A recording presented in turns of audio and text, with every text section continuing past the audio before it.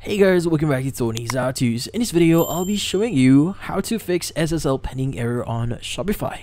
So, before we start, hurry up and check out the software just under this video. So let's get started.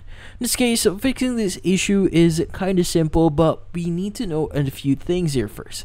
So first things first is if you've just recently connected your domain here, you need to know that there's a thing we call DNS propagation.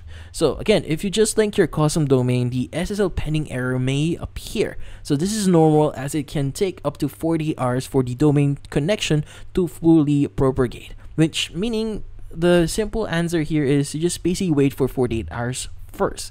So typically it should resolve itself in a few hours, but sometimes it might take 40 hours, depends on in your case. But in this case, if 40 hours is still or it hasn't resolved itself after 40 hours, there are a few things you need to check here. So first is you need to make sure that you've set up your DNS records properly. So entering your DNS records here incorrectly or setting up your domain incorrectly can cause this issue.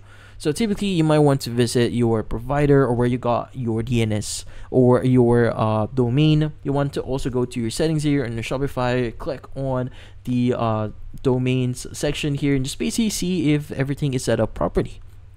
Now, also, if you're sure that you set up everything properly here, but you're still having this issue, well, the issue itself might be from Shopify themselves. So typically, you just need to go to your Shopify store here, like what I'm currently right now, and you want to go ahead and click on your store name at the top right here, and you want to go ahead and click on Help Center. Now, in this case, you'll now have the option to search their help center here and also have a chat with their bot. So in this case, you want to go ahead and ask assistant here that you want to talk to a Shopify representative, and basically from here on, just discuss with them that, hey, I'm having some problems with my business. I'm having this issue for SSL pending error. So just basically describe what is currently happening with your account here, and maybe they can help you in resolving this issue. But in this case, that's about it. So, if you found this video helpful, hit the like and subscribe button and watch our next video.